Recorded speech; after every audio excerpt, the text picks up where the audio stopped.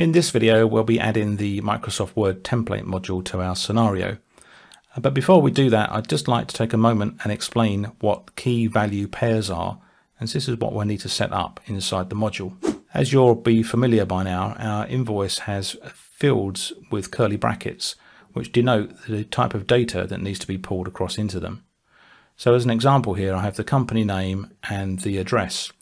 And as you can see in the background here, I have my company table and I have my company name field and my address field. So in most cases, I will use the same name in my document as the field that's coming from my table. So how Microsoft Word templates treat these is this is the key and this is the value. So they're called key value pairs. And in most cases, I would have the key as the same name as my field or my value in my database. It makes actually making the connection between the key and the value much more straightforward. Back over in our make scenario, if you add another module and search for Microsoft Word and choose Microsoft Word templates and fill a document with a batch of data. In the source module, you need to select the HTTP get a file module. That's module number 7 in this scenario, which is here. Leave the file selected at the HTTP get a file selection, and the name of the file to be filled out is coming from the module itself, and use the file name. And now we can add a value, and the first thing we need to do is tell the module that this is a key value pair. So we're going to be setting up a value rather than a condition or a loop or section. The loop or section we will cover when we're doing the line items, but everything we do so far will be a value. And then we have the key and the value. I'm using the key of company name. We don't need the curly brackets, but that's going to be this field here is my key, and the value will be coming from the data on the module for the company. So under the module look up the company, I can now choose the company name here. I'm now going to add another item, and this is also a value for a key value pair. And as before, I'm using the word address as my key as shown on the Word document, and the value will be coming from the module from the company. So look up company. I'm just going to go for the full address. So the first two values that I filled in for the company name and the address will fill in the information in the top here on my header, and both of these fields are coming from my company table. The rest of the fields in the middle here will be coming from my invoice. So the method is exactly the same, except I'll be choosing the data from a different module in my scenario. So I'm going to jump to this one here, which is who raised the order, which is coming from the field added by in my invoice table. As before, I'm going to add an item, and the value type is a value for a key value pair. My key will be added by, and that will link to the invoice. So if I scroll down here, these are my invoice fields, and I can open up the field here that says added by raw and pick up the identifier, which is my name. My next value will be the invoice number. So I'm going to add another item, which is a value. The key is invoice number, and the value will be coming from my invoice module, and I'll use this field here, invoice number. The other fields that I'll need to complete using this method are the total including tax, the invoice date due, and the line item total, sales tax, and total including tax.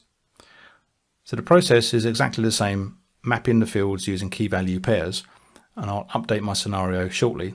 The only one I wanted to show you that was slightly different is this one here, which is current date.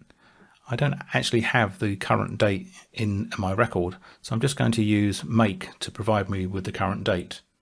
Add another item, which is a key value pair. The key is current date, and the value, I'll come up onto the top of the menu here, and under the date and time section, I will use the variable now. But to ensure it's formatted correctly, I want to use format date. So click on format date, move the now operator in between the brackets, and then after the semicolon, I'm going to format my date as day, month, and 4 characters for my year. Hopefully at this point you'll understand how to set up your key value pairs, so I'm just going to do the rest of them for the fields based on my invoice, and then we can look at the loop section for the related line items. So I've now completed adding the rest of my key value pairs from my invoice, and now I want to move on to the related line items.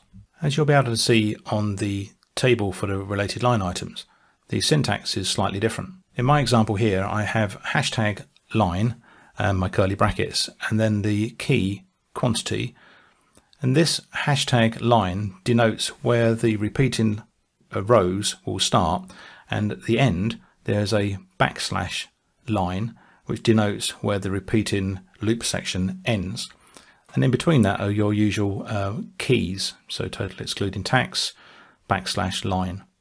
So my hashtag line and my backslash line denote the beginning and end of the loop section. You can call this particular key, which I've called line, you can call it whatever you wish. The only reason I've gone with such a short word is that I want to try and keep my quantity column quite narrow.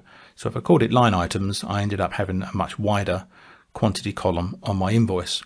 But you could just abbreviate it down to simply one letter, but I've just called mine line. You could call it line items or whatever you wish. The key thing is that it starts with a hash and ends with a backslash. So just like before, I'm going to add an item, but this time instead of a value, I'm going to add a loop or section. First thing it asks me is what is the key for this loop or section, and in my example it's the word line, denoting the beginning and the end of the loop. So now I can add an item, and this is item number 1, so I'm going to add item number 1, and this asks me for the key and value. So in my example, item number 1 is quantity, so the key is QTY, and the value will be coming from the module that's looking up my line items here. So this is my quantity, and then add item 2. The key for this is item description, and from my module I'm going to use description. Item 3, the key is unit price, and that comes from my module here, unit price. And my last item is the total excluding tax. So my key is total X tax, and that's going to match to this field here. And click OK. You'll also likely get an error here which just says that this transformer can't be the last module in the root, which is perfectly fine, as we will need to add in our next module a way to convert this Word document into a PDF.